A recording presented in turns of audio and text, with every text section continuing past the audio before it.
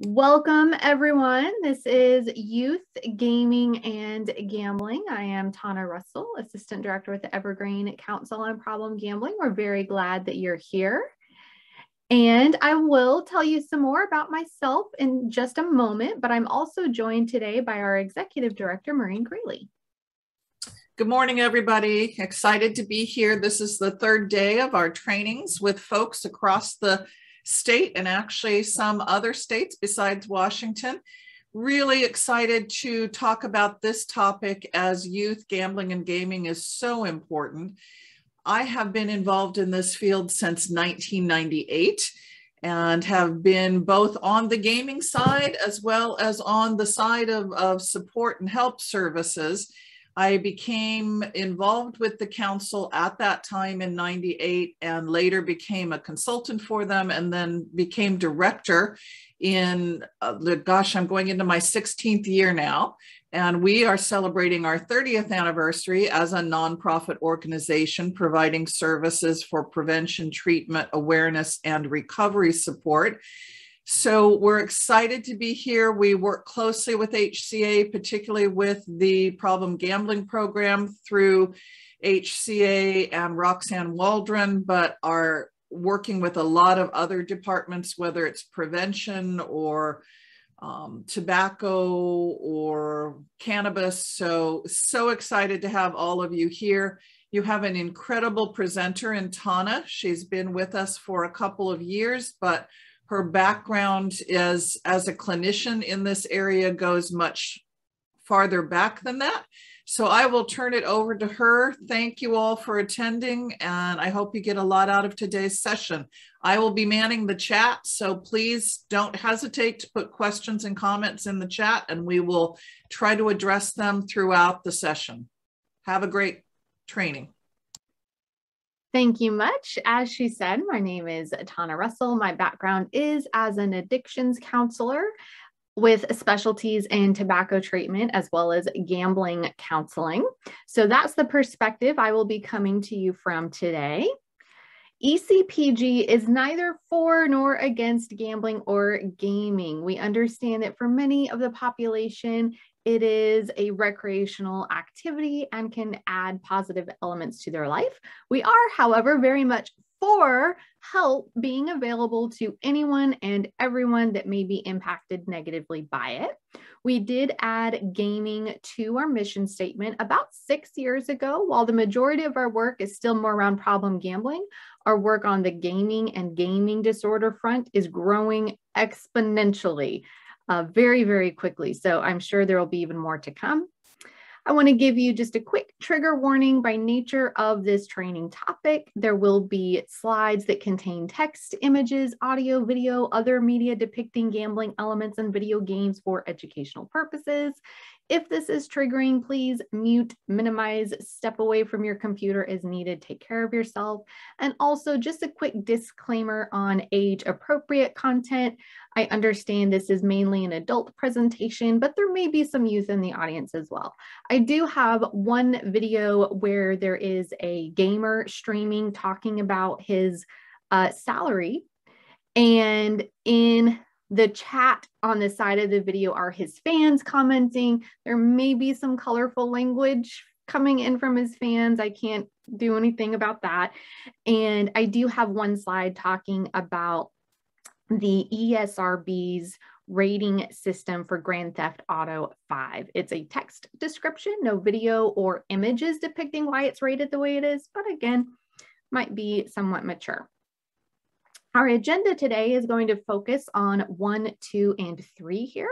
The blurred lines of gambling and gaming, its overlap with substance use disorder, and some healthy play guidelines, risk and protective factors to be aware of.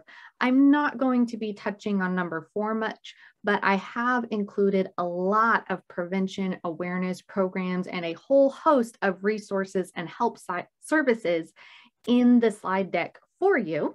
And you can download the PDF of this entire slide deck and all of the links and resources we've provided for you on the event training page. First, I want to find out from you all why you're here and who's in the audience. So you should be seeing a poll question on your screen. And maybe all of these apply to you. I don't know. Are you a parent, work in school or with students, work in behavioral health or counseling services?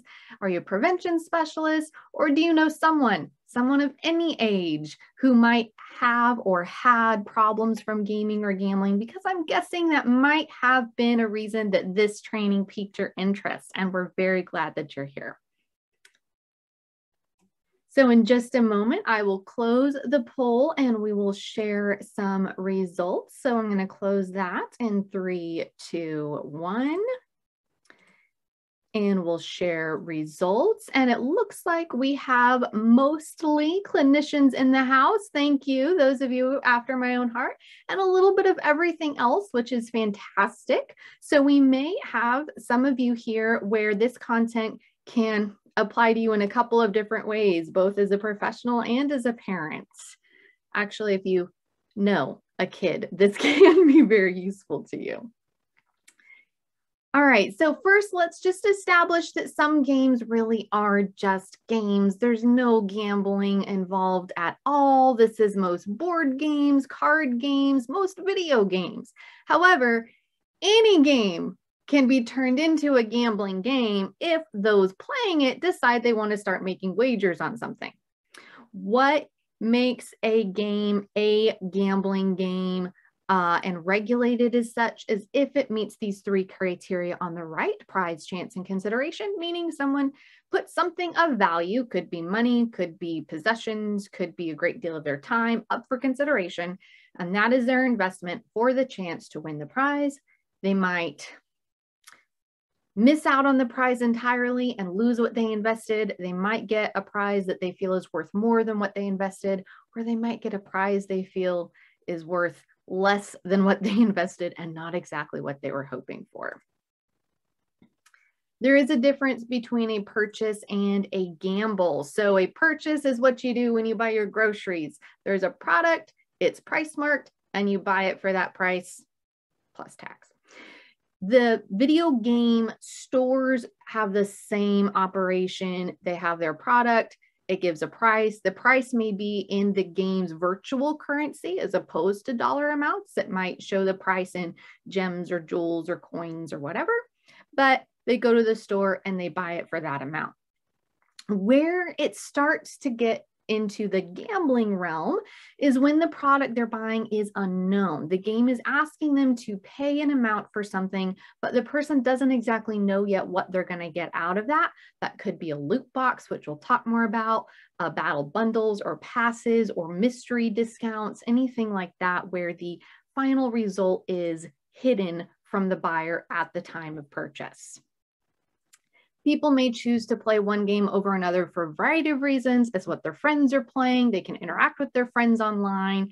And generally, the gaming world is played with their physical world friends. So it's like we can hang out in person, we can hang out in the game. It's all a social interaction with the same people in some cases. They may want to develop their skills on a certain game, or they've spent money on it and feel like they need to get their money's worth out of it. I am going to pick on Fortnite a bit throughout this presentation. Not that I'm anti-Fortnite, they just make it very easy because most people know what Fortnite is, they've heard of that, and they've checked all the boxes. So they have all of the things I'm going to be talking about today. In this particular article, you can go read the whole thing if you want. An individual in the field of user experience or UX talks about why Fortnite was so successful. When a new game comes out and learners are learning how to play it, all the rules, the mechanics, the missions, the features have to be explained to the player, filtered through their own attention spans, emotions, motivations, and retained so they remember what they were doing next time they log on and play. But our perception is subjective, our attention is scarce, and our memory is fallible. So game designers have to work around all of these things.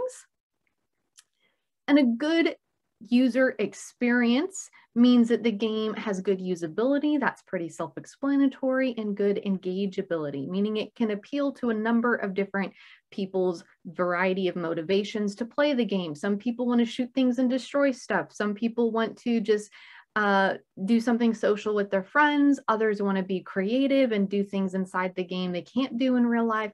Some people want to increase on their ranking or skill development for a league or whatever.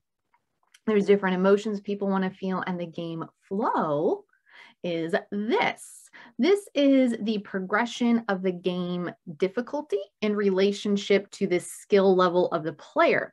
So if the difficulty doesn't progress fast enough, then the game feels too easy, it gets boring. On the other side, if the game difficulty progresses too fast, then the game feels too hard, feels rigged, feels unachievable, and the person doesn't want to play it. So a game needs to be designed with a good game flow, meaning the difficulty gets harder as about the same degree to most players' skill development gets better. And here's this individual's evaluation of why Fortnite has been so successful and for many years now. It's got good usability, avoids confusion, removes frustration, constant progression towards goals. When people die, they can respawn, play again very quickly. Cosmetic options allow for self-expression. In creative mode, pretty much they can do anything they want, and it has a very strong social component, whether they want to compete against each other, cooperate, hang out, chat, dance, be creative, watch concerts together, such as celebrity concerts. It's goofy, encourages experimentation, offers surprises and mysteries, just checks all the boxes. There are certain things that can make some games more addicting than others. One is endless play, meaning even when the person isn't logged on, the game is still in play. Other players can loot their stuff or ruin what they've been working on, even when they're not logged in. Appealing to FOMO, fear of missing out on things their friends experienced that they missed out on because they weren't logged in, on deals, time-limited offers, etc. Peer culture, popularity, shaming, achievement. So people may get shamed because their character is wearing the outfit that every character spawns with when they start the game, and they don't have the cool purchased outfits, so they might get shamed for that. Most games have a ranking system where players can see other players' rankings, so it encourages a bit of that competitive element, like most games can be competitive, but that's kind of always there. They may want to play to get better than their peers or to get their character skill level high enough to defeat some boss in the game. If they've spent money on it, including in gambling ways, and we'll be talking more about that one specifically. Grinding, a great example of grinding is, think Minecraft, right? Players have to mine and mine and mine minerals just to build their tools, just then to build the stuff that they want to build or create weapons for the monsters that come and blow up, whatever it is. Instant and intermittent rewards. So every time they log in, fun, cool stuff happens. They achieve something, they get stuff. They kill somebody's character and they get their loot, whatever it is. And a draw for just one more thinking or compulsive play. So there's this feeling of just one more round, just one more game, just one more. The blurred lines between gambling and gaming we're going to be covering today, and there is more than this, are some of these things. We're going to start with esports, and I want to find out from the audience what you all know about esports. What's the difference between esports and fantasy sports? And you should be seeing a poll question on your screen. Is esports just watching sports games online? Is fantasy sports competitive video gaming? Is esports competitive video gaming? Or are you thinking D? They're the same thing, right? So go ahead and put in what you think is the correct answer here. And then I'm going to give you an example.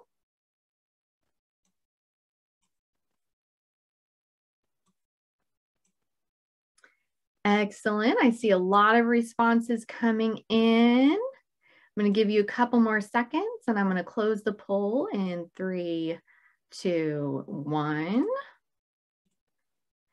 And if you said the third option, esports is competitive video gaming, you are correct. That is right. And here's an example. So you can see in the top right here, here's a team. There are esports tournaments of single player games, but a lot of them are in teams. You see they have jerseys, they have coaches, they run plays, they train together. The arena is decked out and the floor doesn't need to be kept clear for athletes. They can sell that for more tickets.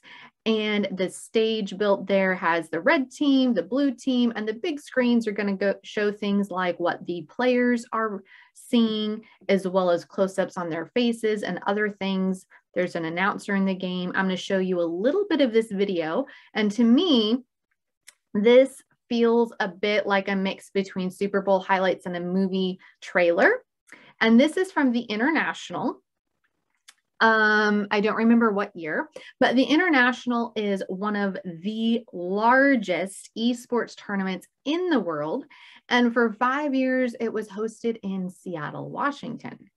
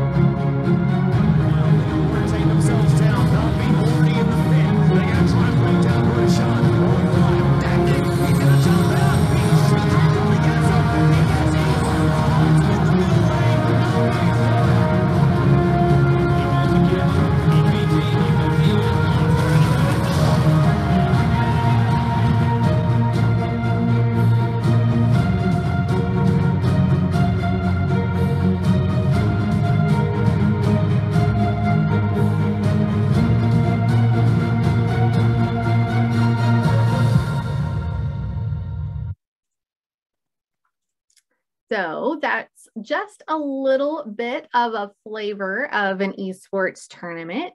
If you didn't know that esports was a big deal, it is a very big deal, okay?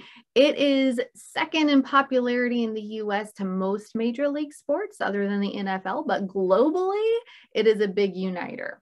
Most countries have a pretty big esports industry.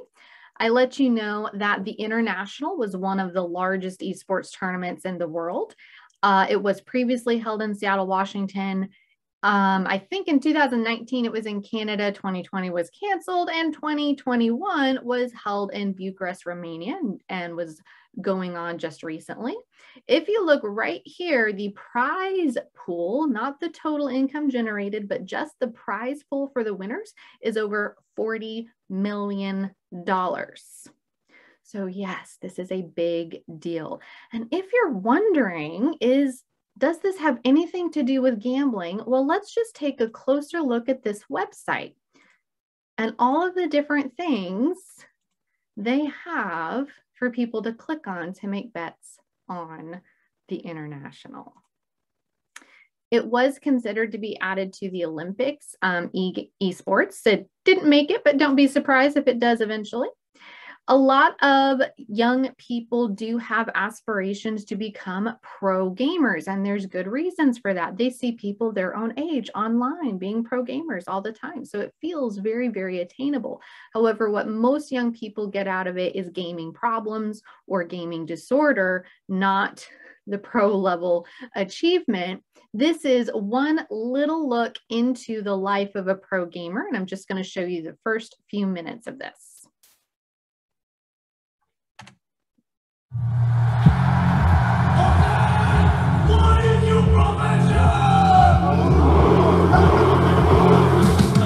This is kind of crazy. The esports has gone up like a rocket, boom, straight up. And the money that's coming in now is insane. Six-figure salary in the spotlight, on stage, and some of them are just wholly unprepared. This chair is $1,600. $1,600. Yeah, this chair. I'm living a dream for a lot of people, but yeah, sometimes it sucks because of all these drawbacks. So there's this badge of honor in esports that I grind. I play hour upon hour upon hour upon hour. I put in, if I grind more, I'm going to get better. If I play for too long, I'll get pain at the end of the day. Too long meaning how many hours? Like 8 hours. If he can be successful playing video games, wanted to pursue this, I would be very supportive of it. That's different. Got him, honey. Gotta have more confidence. Everyone knows there's burnout in this. Depression, anxiety. There's a lot of pressure to do that kind of extra work. I love this industry, but somebody has to talk about what's wrong with it.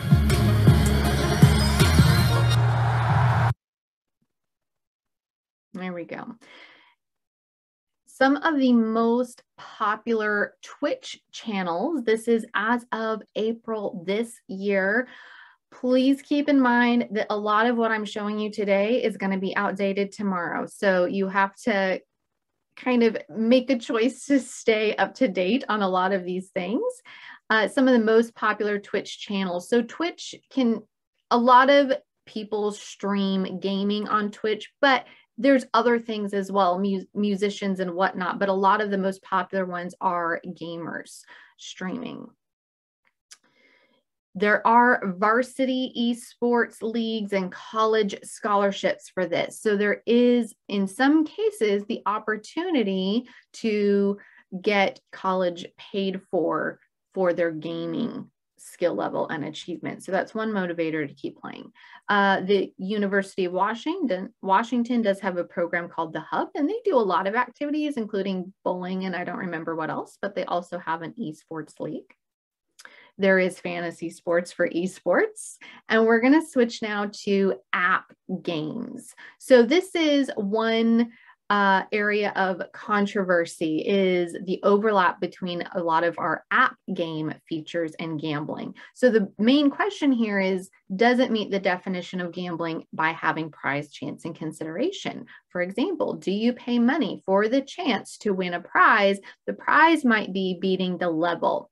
And if you've ever been stuck on a level for like 20 rounds and then finally beat it, you know how rewarding that can feel. A few other honorable mentions here. Coin Master, its main feature to make achievements and move through the game are via a slot machine. One of my beloved apps for language learning called Duolingo also has this integration of a gambling element. It's not a main feature, but it's still snuck in there. You can wager on yourself whether you're going to log in and do your learning exercises for, say, 7 days straight, and then get more of their lingots to then buy more language learning features. And there's even more simplistic app styles, kind of borrowing from the gambling industry a little bit. This might look like Wheel of Fortune, where you just spin the wheel to figure out what you're going to eat. It's important to note that the Apple Store ranks Coin Master at 17+. Google Play ranks it as teen 13+, and some parental guideline services rank it at 18+. I want you to keep this in mind when we look at what Grand Theft Auto is age rated at. And the convergence isn't always obvious. If you go to your Google Play Store right now, you're going to find a lot of these games, and some of the most popular as of July 2021. Coin Master I just showed you, actually Candy Crush I also just showed you. Roblox is going to come back up in just a little bit, and you might notice some of these others have some gambling elements as well, like Bingo. Here's another Candy Crush version. And we're going to do another polling question here, which is, why is this important? Why should you even care that any of these games are borrowing from the gambling industry? Does it even matter? Would you say A? No, it doesn't matter. These are fun games. They're 100% harmless. B, my kid is going to spend all my money. And to be fair, I do not know your child. Maybe they will spend all of your money. Maybe they won't. C, it poses risks and the game won't educate players about the risks. D, it could be triggering to people in recovery from gambling. Or E, it can make games more addicting for some. So I see a lot of responses coming in there. I'll share those momentarily. But your cue on the first one is 100% harmless. There's very little in our world that's 100% harmless, right? I don't know your kid, but C, D, and E, we're going to close that poll now. And a lot of you indicated yes, those are ones. And some of you even said, my kid is going to spend all my money. So you know your children, right? All the more reason not to put your credit card information into their game store. The research does show that adolescents who play simulated gambling games are more likely to later move to real gambling and are more likely to have gambling problems from it. That doesn't mean that every kid exposed to this stuff is going to develop a problem, but it does mean that some of these children absolutely will, and we don't know who that will be. And nobody wants it to be their kid or their student or their young youth client. So it's absolutely on the shoulders of the professionals and parents, teachers, educators, etc., to take on the role of educating the kids and helping them to make good decisions. And I'm going to show you some ways to help them start to identify some marketing strategies that appeal to impulsive decision making, particularly by those with an underdeveloped prefrontal cortex still. Social casinos are app games. If you pull up your cell phone right now while I'm talking, go to your Play Store, type in social casino and see what comes up. That's what I'm talking about. They're going to look and sound like a gambling site. It might be something that refers to slot machines or roulette or poker or blackjack or craps or whatever. They look and feel and sound and play just like gambling games. To most reasonable people, they would assume it's a gambling game. This is, in my opinion, probably one of the reasons a lot of people have no idea that online gambling in Washington state is actually illegal, because they might see these things on their cell phone, but they're not classified or regulated as gambling, because while you can take money out of your bank account to buy virtual currency within the game to play the game, any money you win, including the big major jackpots that you see referenced on most of the advertisements for these games, cannot be converted into money back into your bank account. It can only be used to continue playing the game. Where the line gets even more kind of ethically blurry is some of these sites will allow people to convert those into credits that might be able to be cashed into brick and mortar casinos for products or stuff, or to play there, or hotel, or whatever it is. Let's talk about free-to-play games and how they can make all their money. So a person downloads it for free, don't have to pay anything, but these games make a fortune. So how is that? Part of that is through ads. We're all used to seeing ads absolutely everywhere these days. Microtransactions is pricing things at like 99 cents, $1.99. Seems like no big deal, but when you have hundreds of thousands of people making purchases at 99 cents, it adds up. Virtual currencies is this right here. Fortnite's version is V-Bucks, but every game has their own coins, gems, jewels, whatever. Putting items on sale. You can see here it says 50% off. Extreme discounts for first-time buyers. Battle bundles or booster packs is another one of those things that's kind of gambling, because they're asking for money up front to buy this bundle, which will unlock features throughout their gameplay that would not have been unlocked to them had they not bought it up front, but they don't know at the time of purchase what they're going to end up getting out of it exactly. Loot boxes we'll talk more about. Time limited offers, things that expire. Anchoring is this right here. You see it every clearance rack, every Black Friday. It's where they mark through the price, but you can still see what the price is underneath. And that's how they tell you this is a good deal, because look at what it used to be, even though it's the seller making both of those numbers there. Gotchas are kind of slot machines where you put your money in and you get some sort of gaming collectible item. You hope to get the whole collection, but you might not. You just have to keep putting money in. And often it's kind of like the little Monopoly things you collect from Safeway. They don't put out into circulation enough for people to win the collection. In the US, we do have something similar, like with Magic, the Gathering of Ages cards, where you have to buy the deck up front and you hope that it contains the good stuff that you want, but you won't know until you buy and open it. Wealthy in-game economies, such as creating enough stuff for people to buy, they basically have endless spend. Impulse purchases, vanity items. Ninja was on our list of most popular streamers, and now you can beat him in Fortnite. Power enhancements, consumables, multiple payment methods, player retention strategies, add-ons, paywalls, meaning it's free for a limited time, subscriptions, etc. If some of these sound like gambling, it's because they're kind of borrowed from the gambling industry. We're going to talk about loot boxes as one of those examples. They have been linked to both problem gambling and problem video gaming.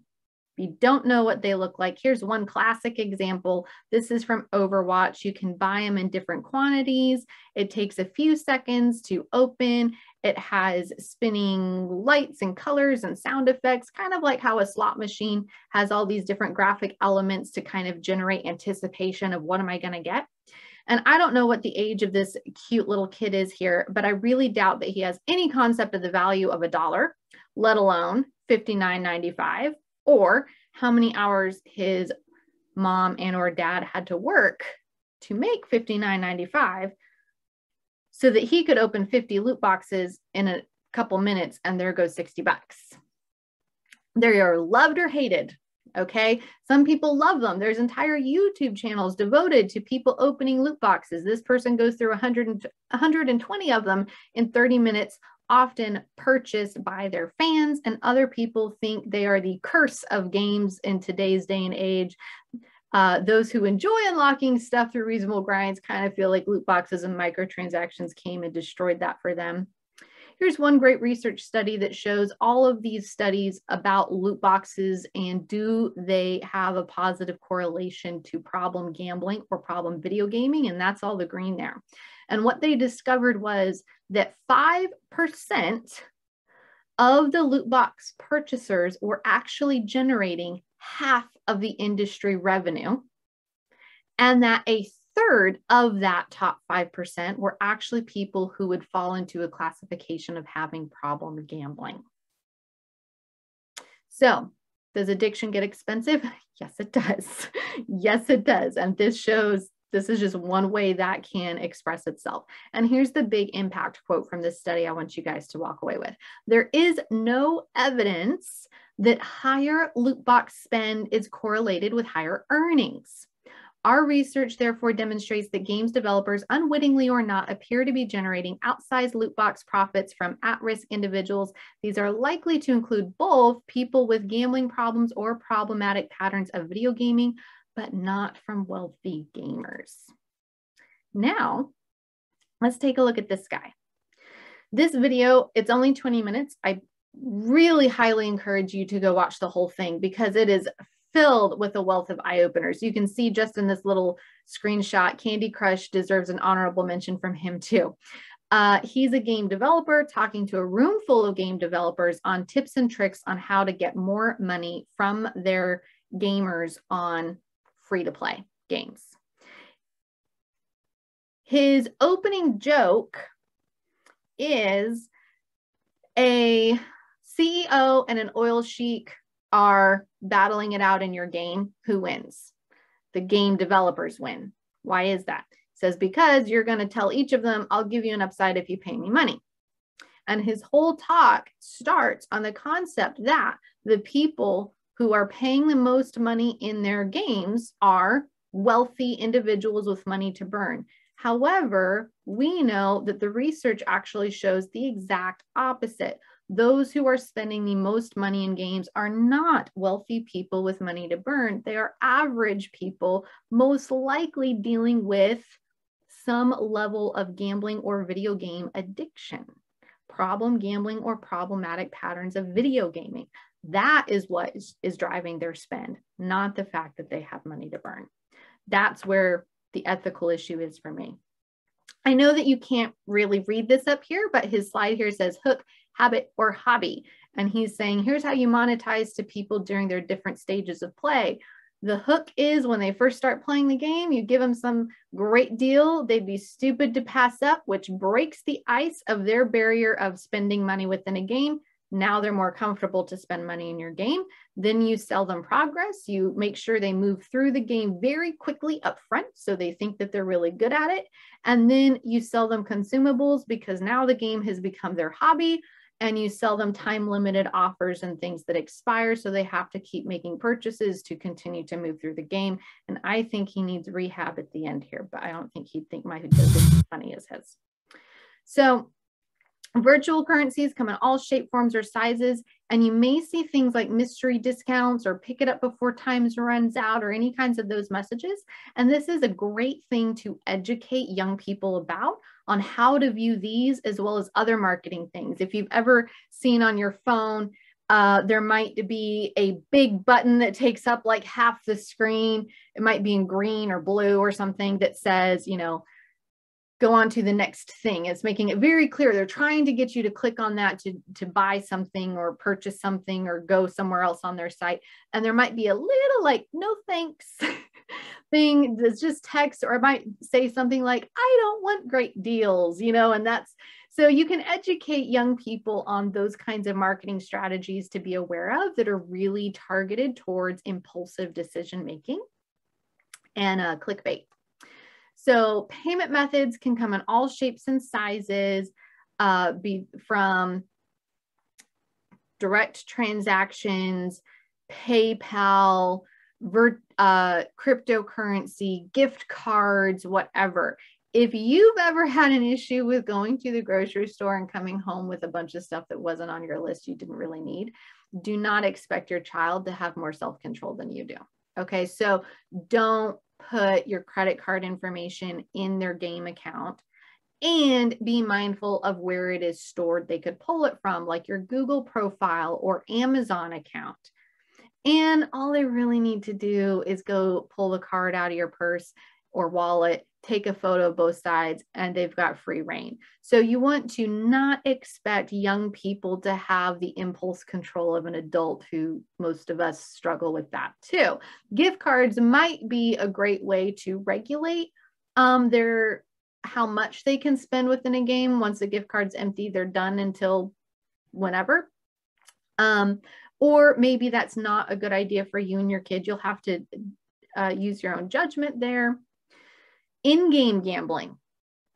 So this video, they're playing slot machines inside Borderlands 3, and one is just said to the other, I'm having more fun playing the slot machine than the rest of the game. Their characters keep dying in front of these slot machines. They respawn and just come back and keep playing them.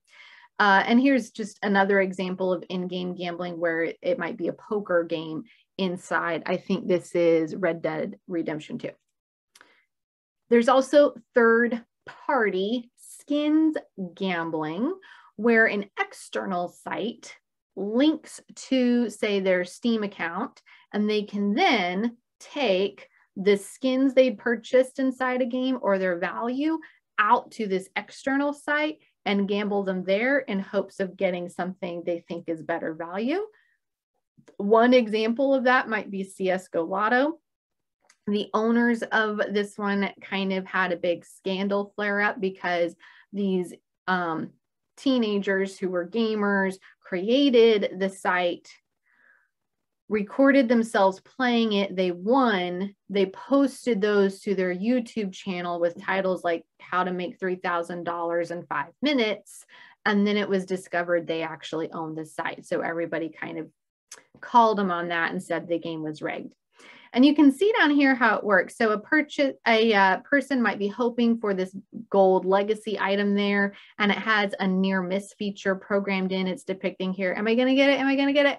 No, just missed it. So kind of like a slot machine has the jackpot icons that'll come up and visible on the screen, even though they just missed it. So because they're seeing it on there, it feels like, oh, I was so close. One more time and I'll get it. Same kind of feature here. If you didn't know what skins are, because I've mentioned it a number of times now, it can be different weapons or different skins or colors to put on the weapon, clothing or characters, or something their character does, says, dances, expressions, whatever it may be. They generally don't help a person win the game, It might be a different choice of weapon style, but not necessarily something that's going to win the game for them.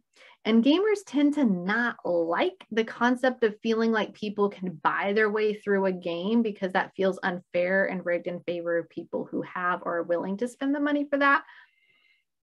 This is one video you can watch on your own later if you'd like. A young man who develops a full-blown gambling disorder strictly from the gambling he was exposed to in his video game. And it gives a great example of third-party skins betting that I was just talking about. And it talks about that CSGO Lotto scandal that happened. We have a podcast. I highly encourage you to check out our podcast. It is called the Connections Healthy Gambling and Gaming Podcast. You can find it on our website if you click this link when you download the slides, or you can go to pretty much anywhere you normally like to get your podcasts and search the title of it, and it should come up for you. You may be particularly interested in this episode called Recovering from a Video Game Addiction. Our guest on this episode shares his journey of becoming addicted to video games and gambling via the video games. And he does an amazing job of describing loot boxes and other gambling features and why certain games can be addicting and everything from a gamer's perspective. And at the time we recorded this, I forget when that was, he was like 3 years gaming free. And he talks about what he does with his life now, how he keeps in balance with his screen use and his cell phone use, and how much he's enjoying all the time that he has now that he's not gaming so much. He's really fantastic. Children who gamble, those who bet skins had higher rates of at-risk problem gambling than those who did not, meaning they're more at risk of having some level of problems could develop into a diagnosable gaming or gambling disorder. Again, we don't know who it will be, but we know it will happen to some. So we've got to do our best to give all young people the best chance possible of not experiencing problems from this. Another thing you should be aware of is gamers using their sites to stream gambling.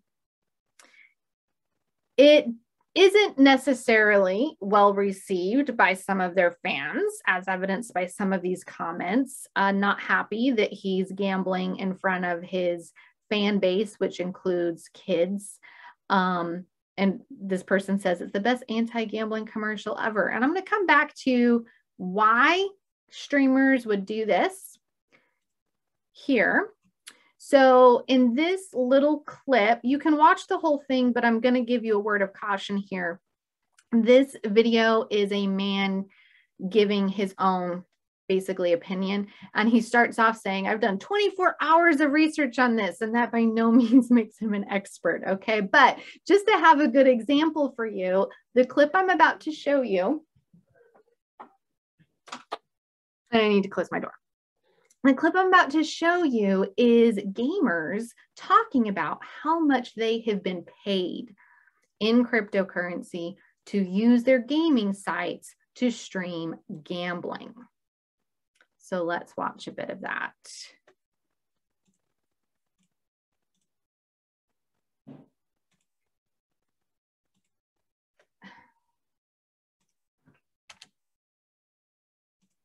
Well, and it doesn't want to play it for me. These companies were coming to me. They're like, hey, we want you to stream on our website, gamble, and we are willing to pay you $35,000 an hour. That was double any sponsorship I ever got in my entire life. But listen, it's what they wanted. So if they're paying $35,000, yes, $35,000 an hour, and this is a pretty normal thing for a lot of these platforms. Why do you think so many people are taking these deals? Yeah, why do you think they're doing it? It's because they're being paid ridiculous amounts of money. One name company offered him $35,000 an hour to stream while gambling on their website. How much do they pay you as a flat fee every month for fulfilling your contractual obligations to them? I'll probably get in trouble for releasing it, but I'll tell you, $1 million. $1 million a month. So 35,000 an hour or $1 million a month kind of explains why streamers might use their site for this, even if maybe they have reservations about it. Here's another video I'm referencing here, but I'll give you I'll encourage you to use a grain of salt if you do watch the whole thing. This is a man who has put together a video saying to parents, here's my professional suggestion of what you should encourage your kids to invest in. It's an investment portfolio for youth, and it's investing in a lot of cryptocurrency and gaming sites. I'm not showing you this because I'm recommending any of that, but I am going to show you that some of these things are games. I mentioned that Roblox would come back up. It's one of his honorable mentions. Roblox is a game where people basically use it to create their own games within it that other people can then play. Another example he mentions is Axie. They create these little characters. It's a blockchain game. They create, collect, and trade these characters, and players earn cryptocurrency for playing the game. They can also sponsor someone else who maybe can't afford to build their characters. They can sponsor them, and then when that person is playing the game, they get some of that cryptocurrency as well. So interesting how all of this kind of comes together. And the overlap with substance use disorder, gaming disorder, has been recognized by both the American Psychiatric Association, it's in the back of the DSM-5 for areas needing more research, and the World Health Organization says we're good on research, it is a disease, it is a gaming disorder, and their guidelines on that are pretty similar. If you look at internet gaming disorder proposed criteria versus the current gambling disorder criteria and substance use disorder criteria, I encourage you to pull out a DSM-5 if you've got one handy, read all of these, and it starts to feel like the same thing over and over again. Substance use disorder criteria are in 4 categories, and the other 2 overlap with those same categories of physical dependence, impaired control, risky use, meaning they're doing it even though there's problems being caused by it and I still can't stop doing it anyway, and it's causing social problems. So they all have these kind of key characteristics, are very much the same, and the impact on a person's life also pretty much the same. Loss of control, brain changes, mood changes, interferes with relationships, it gets expensive, can cause physical health issues, mental health issues, sleep issues, etc. Interferes with work, school, opportunities, productivity, performance, reprioritizes relationships and activities, and thoughts of suicide. If I were to hide this title and tell you this was a list of life impacts from cannabis use disorder, alcohol use disorder, heroin use disorder, might those things cause loss of control, brain changes, mood changes, interferes with relationships, etc.? Same thing. So it looks very much like substance use disorder when you're looking at the impact on a person's life. Essentially, when addiction takes over, it takes over. It can take everything very, very quickly. Other things to be aware of that co-occur with gaming a lot: internet addiction, social media, screen use, pornography. They just overlap quite a bit. So I encourage you to get more training, diving deeper into those areas where you can find it. The help available for these things is just like with substance use, essentially. There's 12-step and community support. There's outpatient treatment, which could be either like in a private practice setting, one-on-one, or in groups, or all of that, and residential treatment. Restart Life is one of the first outpatient and residential treatment facilities in the country to treat gaming, and it's in Washington. They treat both youth and adults. So same kind of services available for this, though the insurance coverage is not the same, and there's no federal funding for this. All right, let's talk about some healthy play and support here. Let me go here. All right, so loot boxes. Well, we might consider them gambling. The gaming industry does not. They now have on their rating system, they classify loot boxes and other kind of mystery gambling related things like this. In-game purchases includes random items. If you see this, that means loot boxes, mystery discounts, some sort of surprise mechanic where they're buying money, they're paying for something up front without actually knowing what they're going to get out of it. Can also be other descriptors will go in this little section there. However, if a game does contain gambling, real gambling, meaning they pay real money for it, it has to get an age rating of 18 plus, or simulated gambling, meaning they don't have to pay real money for it, though these two could look virtually identical. They get this as a content descriptor, which also includes some other types of content the game might have, leading to a GTA 5 example here. So its content descriptor list is rather lengthy.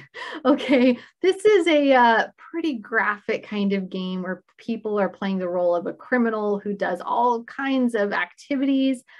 But notice that one of the marketing ads for GTA 5 features this Diamond Casino Resort, which is one element in the game, but real gambling and simulated gambling doesn't even make the content descriptor list. And what age rating have they given it? 17 plus.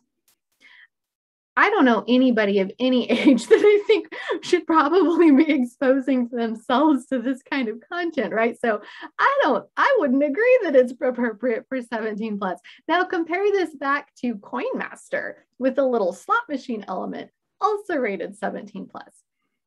So all this just to bring your awareness to how these things are rated. Don't rely on that to make the decisions for you or the young people you work with or have in your home on what they choose to play. We have, if you want more training, we have a Foundations in Gaming Disorder program, covers treatment and prevention strategies. We just finished the last iteration earlier this month. We do hope to have it again in 2022.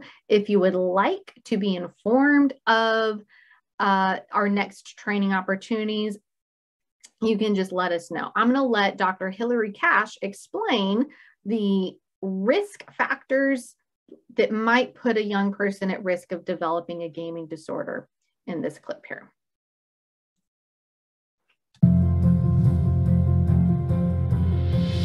And this was from our February launch, so ignore. My name is Hillary Cash, and I'm the co-founder of Restart. And Restart Life began in 2009, so we've been around quite a while. And we started because there was no specially designed intensive residential program that was designed to meet the needs of internet and video game addicts specifically. There are a number of things that put people at risk for developing a gaming disorder. The first, I would say, is too early introduction of screens to children. And the age of introducing screens to children is actually getting lower and lower and lower. So we are now seeing parents who are putting devices, tablets and phones into the hands of infants and toddlers even. And that that really places those children at very high risk for that screen exposure to interfere with good, healthy child development in those early years. And those early years are absolutely the critical years, laying the foundation for healthy development for the rest of life. So that's just one item to be aware of, is child development and how it can be impacted by screen use. And some of you might have seen ads for like these devices that make it so you can attach your phone to the baby carrier, the baby changing station. Not necessarily a good idea. So just in general, the risk factors and protective factors for developing a gaming related disorder look very much like that for substance use risk factors, with a few differences early big wins and things inherent in the game that might make a person think, oh, I'm good at this, or I could do this pro, etc. But in general, dysfunction at home, family history of mental health or addiction issues, lack of a good friend, peer group, or the wrong peer group, coping skills, all of the normal kind of risk and protective factors you'd see for substance use, pretty much the same for gaming and gambling as well.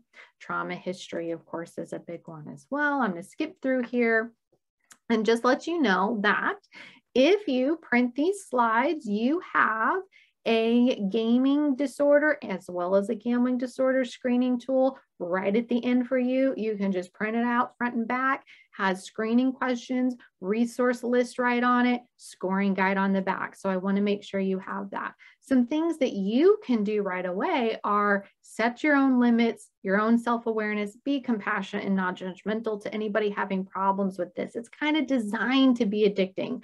They don't need to be judged and criticized for it. They need help and to be able to set limits or to seek help and be a role model, right? If you're having a conversation with the young person about how much they're gaming and you can't go that conversation without looking at your phone at least once or your email, they pick up on that, right? So you really want to be a role model and be able to talk to them about how you keep yourself in check with your screen use. And here's a few guidelines on helping young people to be able to make their own decisions around their gameplay. Asking themselves, how are players encouraged to spend more time in this game? What are the prompts the game gives them to keep playing, to come back, to do one more round, whatever it is? How are players encouraged to spend money in this game? What is it prompting them to buy? Are there pop-ups coming in, advertising, sales and deals, or what other people are buying, anything like that? What can they find that that game's doing? And lastly, who's really in control of their gameplay? Do they set their own limits and stick to them? Meaning before they start a game, they should make a decision as to how long they intend to play that game, an hour, 2 hours, whatever. And then at the end of that time, do they have an impulse to play more? Now, where's that impulse coming from? Did the game just do something that prompted them to want to play more? Did one of their friends online just say something to prompt them to want to play more? In other words, are they in control of their gameplay and how long they play, or is the game with their friends? And lastly, we're going to end with a final poll question here. What can you do? Can you have some screening tools and resource lists handy? I just gave you a bunch in this slide deck. If you download it, print it out, save it, whatever, you've got resources. How you need to use those depends on your setting, but you have them. Can you monitor my own screen use and be able to talk to youth about what I do to keep myself in check? C, talk to youth about what they like about gaming and what else they do or can do to fill those same needs. Help youth to learn how to recognize clickbait and marketing strategies that appeal to impulsive decision-making and peer approval. And can you I can set parental controls on the Play Store of my kid's phone and install monitoring apps to help us, because you're in on this too, and you're keeping yourself in check and being a role model, to help us be aware of how much and how we use our phones, right? So thank you. I see a lot of responses there. And of course, depending on what you do, where you work and your role, you may be able to do a lot more things, but it's nice to see that many of you said, yeah, you can do all kinds of these, and you may come up with a lot more. So thank you for that. And I just want to encourage you to check out all of the great resources that you have in these slides, different things you can use like this just to have a conversation with young people on how to make decisions around healthy behaviors. There's We have live streaming. You can watch these on demand on our YouTube channel afterward. There's different program examples of prevention efforts in this field you can check out. The helpline is on there, resource list, monitoring apps and where to find parental controls and guidelines, and a bunch of references. If you want to dig into research, because you want to know more what the research has shown on this, there's a whole host of references for you as well that you can choose from. So thank you very, very much to all of you. I hope this was helpful. I hope that you will continue to dig and get more training and talk to young people about this, and let us know if there's anything else we can do.